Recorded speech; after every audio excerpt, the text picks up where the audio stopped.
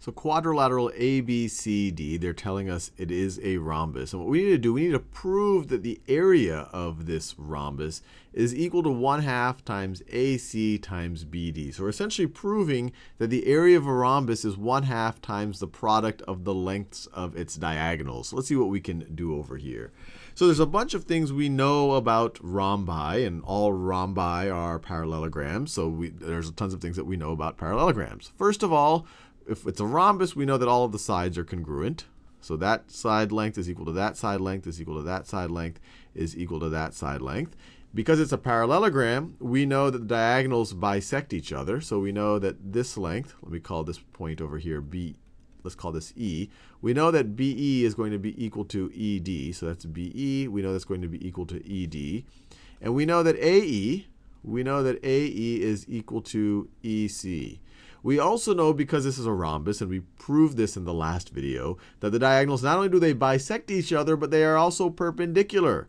So we know that this is a right angle. This is a right angle. That is a right angle. And then this is a right angle. So the easiest way to think about it is, if we can show that this triangle ADC is congruent to triangle ABC, and if we can figure out the area of one of them, we can just double it. So the first part is pretty straightforward. So we can see that triangle ADC, we know that triangle ADC is going to be congruent to triangle ABC, and we know that by side, side, side congruency. This side is congruent to that side, this side is congruent to that side, and they both share AC right over here. So this is by side, side, side. And so we can say that the area, so because of that, we know that the area of ABCD, is just going to be equal to 2 times the area of, we could pick either one of these. We could say 2 times the area of ABC. 2 times the area of ABC. Because the area of ABCD, actually let me write it this way. The area of ABCD is equal to the area of ADC plus the area of ABC. But since they're congruent, these two are going to be the same thing. So it's just going to be 2 times the area of ABC. Now what is the area of ABC?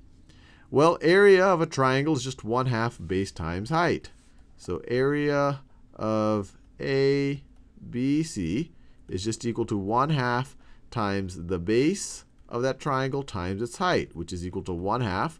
What is the length of the base? Well, the length of the base is AC, so it's 1/2. I'll color code it. The base is AC. And then what is the height? What is the height here? Well, we know that this diagonal right over here, there's a perpendicular bisector. So the height is just the distance from BE. So it's AC times BE. BE, that is the height. This is an altitude. It intersects this base at a 90-degree angle. Or we could say BE is the same thing as 1/2 times BD. So this is, let me write it, this is equal to, so it's equal to 1/2 times AC.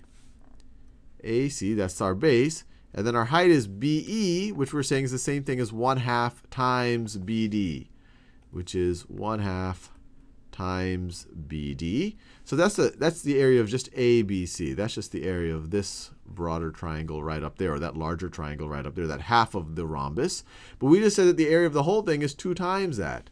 So the area, so if we go back, if we use both this information and this information right over here, we have the area of ABCD is going to be equal to 2 times the area of ABC, but the area of ABC is this thing right over here. It is, so 2 times the area of ABC is that right over there. So 1/2 times 1/2 is 1/4 times AC times BD. And then you see where this is going. 2 times 1/4 is 1/2 times AC times BD. Fairly straightforward, which is a neat result. And actually, I haven't done this in a video yet. I'll do it in the next video. There are other ways of finding the areas of parallelograms generally. It's essentially base times height.